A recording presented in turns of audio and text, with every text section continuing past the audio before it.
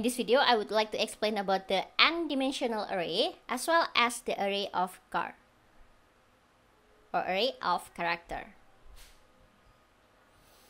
The n-dimensional array. The first that we will learn in this video is the two-dimensional array. So, to declare as well as initialize the value of the two-dimensional array, we create the array, for example, integer a. So we create array namely a with 3 rows and 4 columns. And this is the values. The values for the n-dimensional array is written inside the bracket, the curly bracket. And then for every single row, we create another bracket like this one.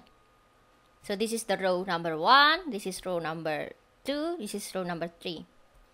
Okay, this is rows index 0, 1, and 2. Because we call the value of the array, or we access the value of the array using the index. The illustration is like this one. So when we execute this code, it actually like this one for the illustration. So 0 will be stored in the array A in the index 0, 0. I mean the index for the rows is 0 and index for the column is 0. And I store the value 0. Another example, I store this value 6 in the rows index 1 and columns index 2. This is how we access the two-dimensional array. This is the previous array. So the current array is like this one. This is current array that we name it A, 3, 4, 3 rows, 4 column. And then we try to modify it by assigning the values, the new values, into specific element, into the specific index.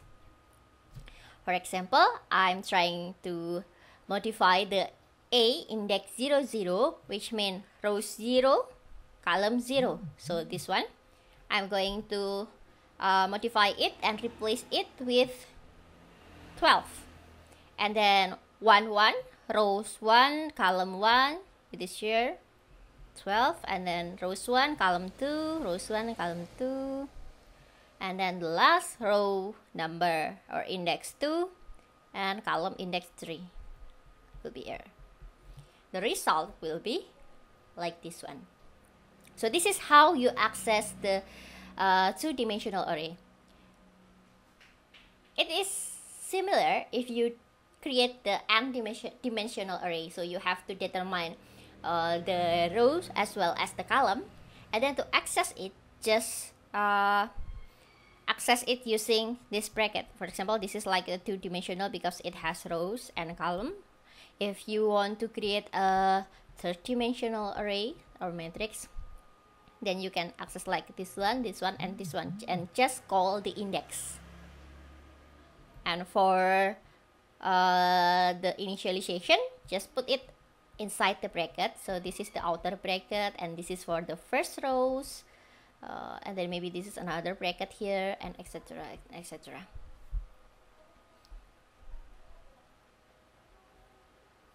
The next is array of char, or we call it string. String actually is a collection of char or array of char. And then in the string, we use a 0, or actually it is \0, which is it represents a null value, and it's supposed to be placed at the end of the array of character as a sign of the end of the string. It used to differentiate it with regular array, so it can be treated as string instead of just regular array like integer array and etc. So we use null or \0 at the end of the array of char. For example, like this one, we create char text and we can just type the values in the string type, like this one, computer, has the same meaning with the computer, and we add it with the null sign. It represents the end of the string. So when we do the operation, the string operation, like string length, when we check the length between text, for example, this is text and this is text 1, text and text 1, the result will be the same. It is 8 characters. So here we go with the string manipulation. You can do manipulation for the string. So if you want to do manipulation, then just create your char, array of char, and then give it a null sign. So there are so many manipulation, like the string copy from source to destination. So the parameter is dash and source.